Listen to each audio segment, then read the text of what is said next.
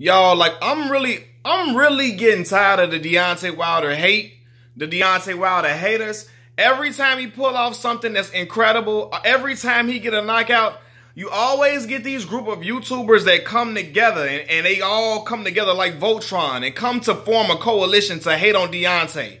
Time and time again, they try to find an excuse. That's all he got. All he got is the right hand. That's a lucky punch. Listen, man, the man was lucky goddamn 41 times. He was lucky 40 times. He was lucky.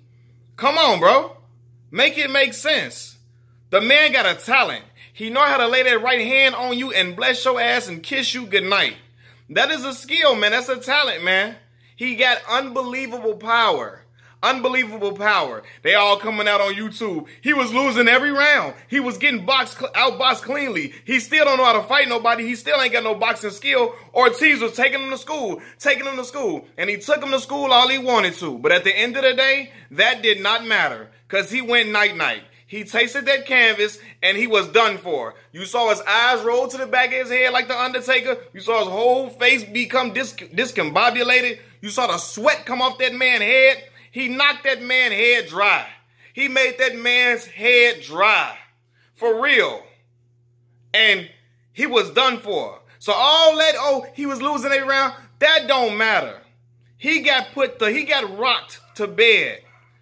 Done deal is a done daughter. So everybody trying to come out and, Wilder, one-trick pony. That one trick can lay down any one of the top heavyweights. It can put any one of the top heavyweights to sleep. Dillian White, because he got dropped by Oscar Rivas. Dillian White can get dropped by that. Tyson Fury getting dropped by that. And AJ for damn sure getting dropped by that too. You can't, they're trying to find all type of ways to discredit Deontay and hate on him all the time. And right now it's just getting annoying, right?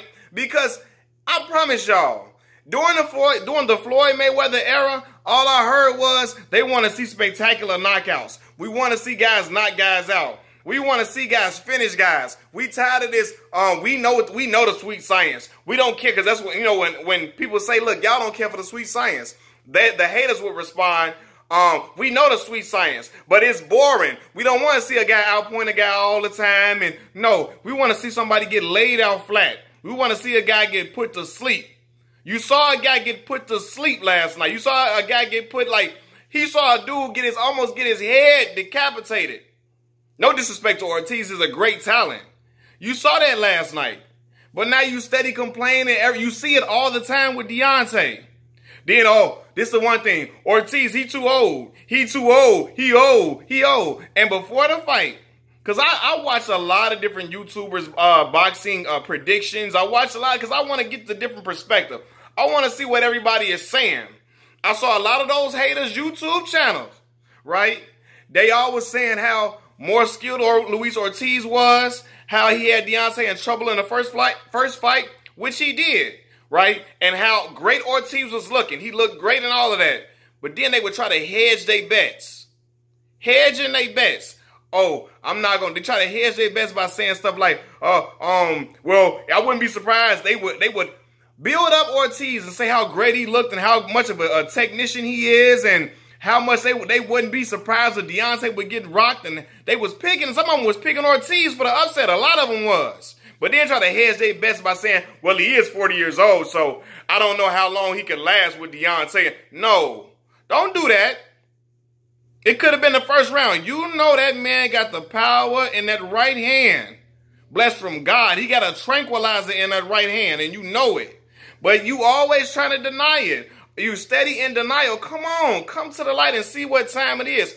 See what it really is, man. See what it really is, man. My man was setting him up with them left hooks.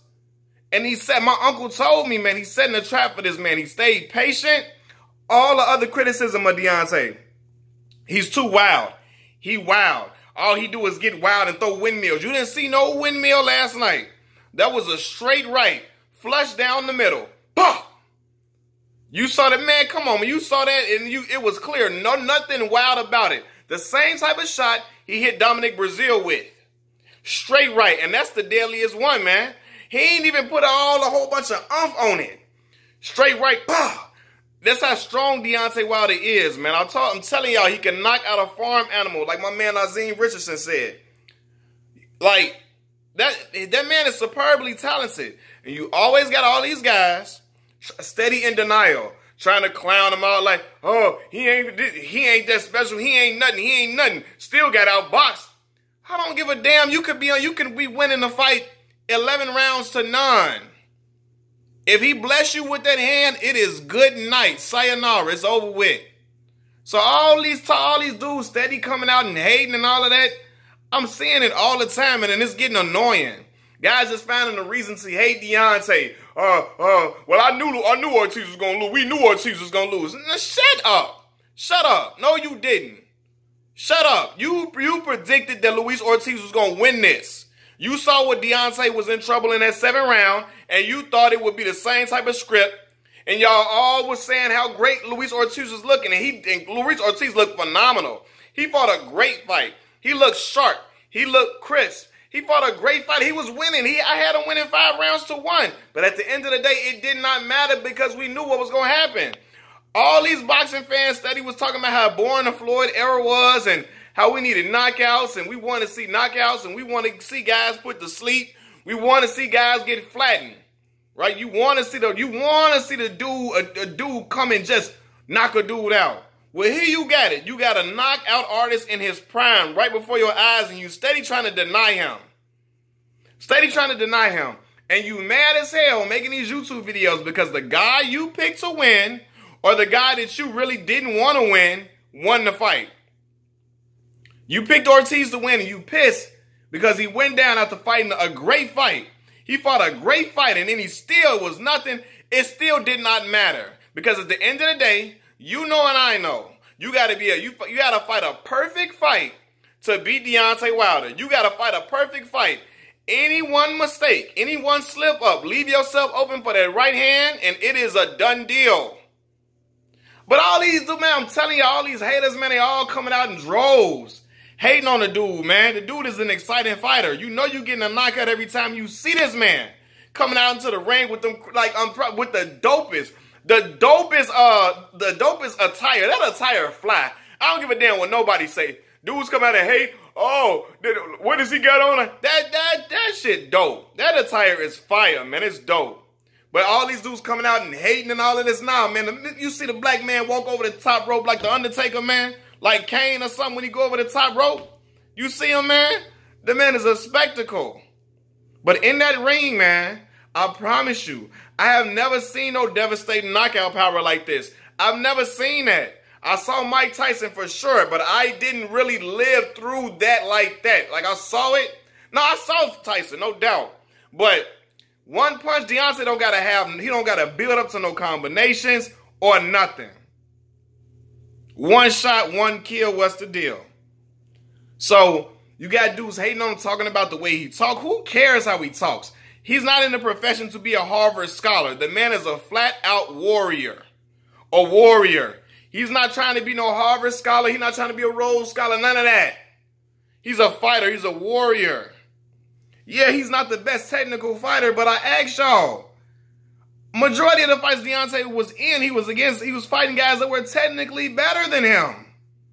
Technically better than him. He was behind on the scorecards on several fights. Gerald Washington was beating him. Duhalpus was causing them problems. Ortiz was the first time. Fury was. And he damn near finished Fury. And you see that Deontay power carries for rounds. In the 12th round, he gave Fury a tough-ass shot he hit him with.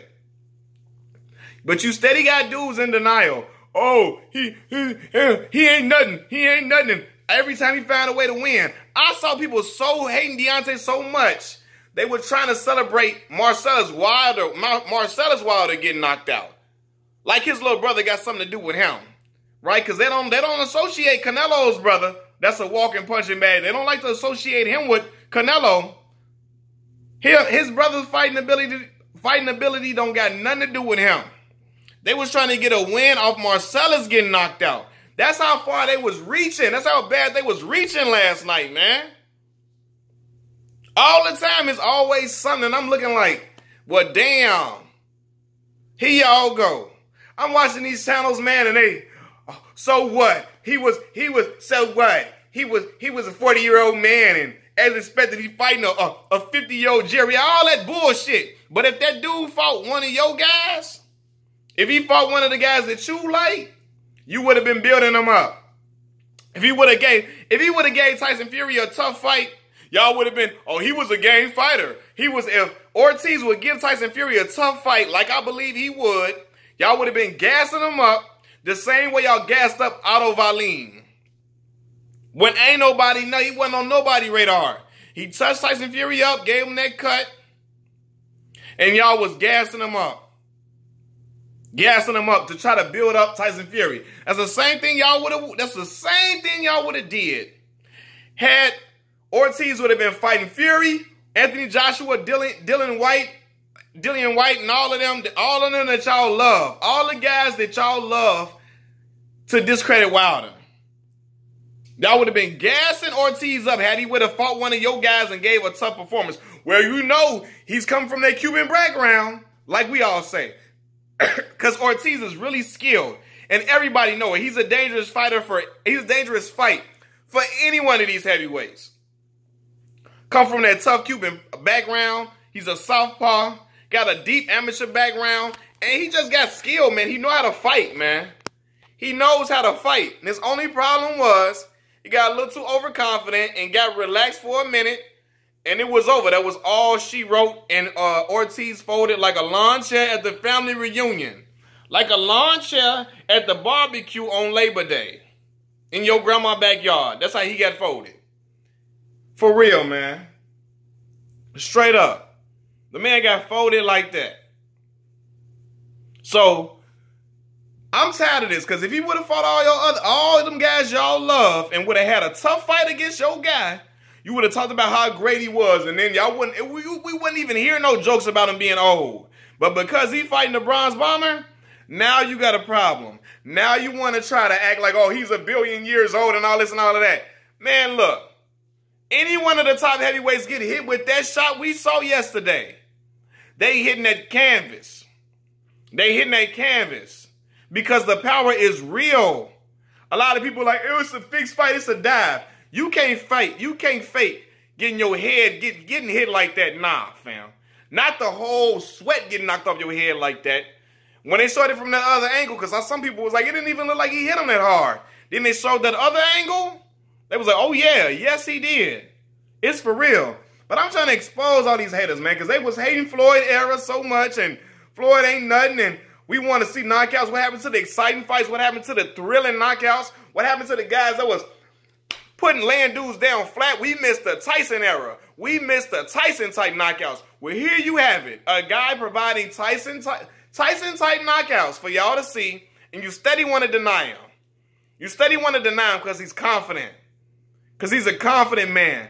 He stand up, he talk about black issues facing the black people in America. He not scared. He don't hold his tongue. He don't give a damn what you feel, what you don't like, how you don't like it, and how you wish he wouldn't do this and wish he wouldn't do that. He don't give a damn.